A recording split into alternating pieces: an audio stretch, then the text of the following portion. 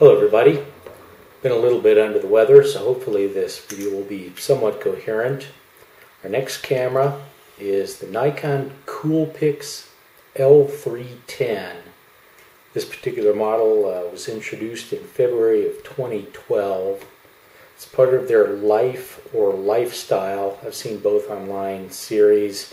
Kind of a budget consumer. A lot of them have kind of a super zoom though. This one is 14.1 megapixels, uses a 1/2 inch CCD sensor. That's 8.6 by 6.6 millimeters.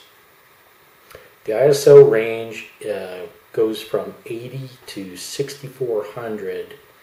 Gets pretty mushy from 400 and above, so you want to use a low ISO if possible.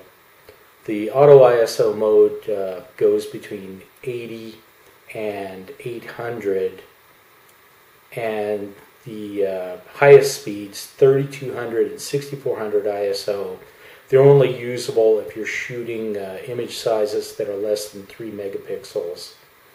It's a center weighted metering. If you have digital zoom enabled and you have it up to 2x, then it goes to spot metering. I think it's really using the same portion of the sensor for metering, but because you're so zoomed in, it's equivalent to a spot.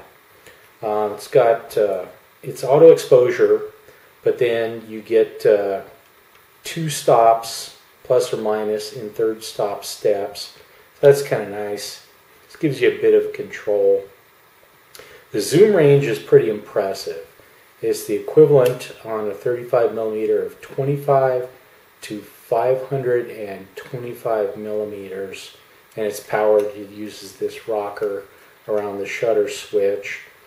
It's got vibration reduction. It uses sensor shift and electronic vibration reduction, which does work pretty well. Most of the time I've been shooting with this, I've just had it set at a fixed ISO 80. I think that's its native ISO. And even handheld with the zoom all the way out over 500 millimeters, I've gotten some decent shots with it. It's pretty cool. The lens is pretty nice. It's 12 elements in 9 groups.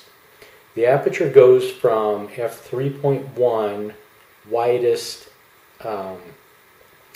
when you're set to the equivalent of 25 millimeters, and it's f5.8. Wake the thing back up here. f5.8 widest when you're at maximum zoom.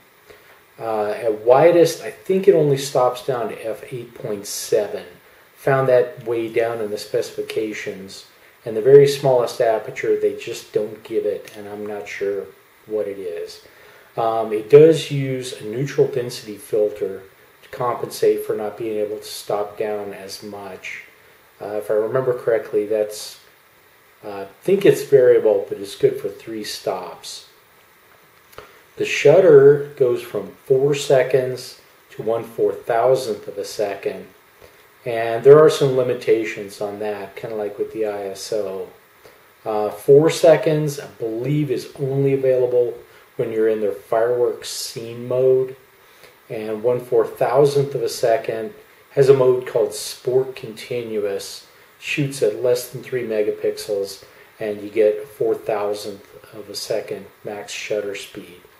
For most scenes and auto mode, it's going to be 1 to 1,000th of a second. In that sports continuous mode, it'll shoot up to 15 frames per second, and again, that's less than 3 megapixel images. Normal modes at the highest resolution, about 14 megapixels, you get 0.7 frames per second.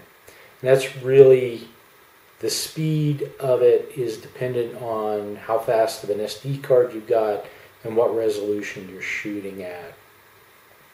I don't know this for sure, but I think it uses the same mechanism for the mechanical shutter and for the aperture. So that would explain some of the strange seeming limitations. It uses contrast detection autofocus, and then it's got a couple of other modes where it autofocuses just what's in that little center square, and it'll do face detection as well. I haven't tried that, honestly.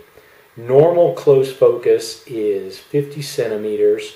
When you're in dedicated macro mode, it's easy to get to. It's a button on the back. So now it's in macro mode, and now it's back out of it. Macro mode is good down to 1 centimeter. So macro mode's pretty nice on this. The ability to get that close, plus the good vibration reduction, it's a nice combination for doing close-up work. There is no viewfinder, but it has a decent 3-inch LCD.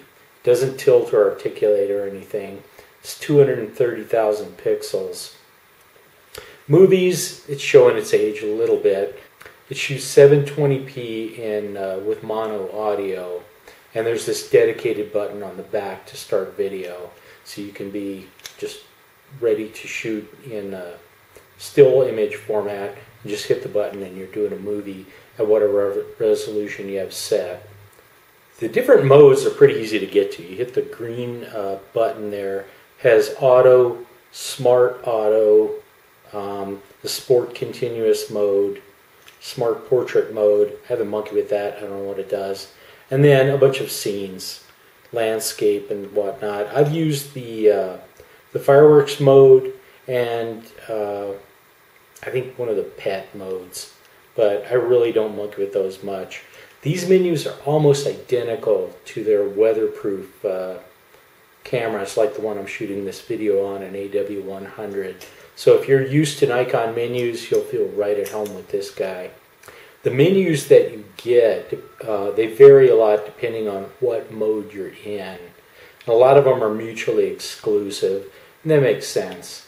One thing is kind of a drag for a really nice camera like this. There's no manual mode, and it doesn't have aperture or shutter priority modes.